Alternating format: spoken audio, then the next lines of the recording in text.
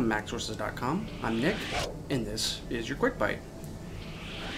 Killall command in terminal. So let's say you have an application, we're going to use Safari for this example, that has frozen. Let's say their JavaScript plugin or Flash, for example, has caused Safari not to quit, not to close, and you're just stuck on a website. What you're going to want to do is open up Terminal and type in this command, Killall, kill all, space, and then the exact name of the application that you're wanting to close. In this case, Safari. After I've typed Safari, I'll hit the Enter key, and it'll immediately quit Safari.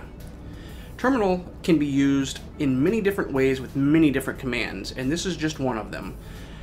You can use the Killall command on any application in macOS.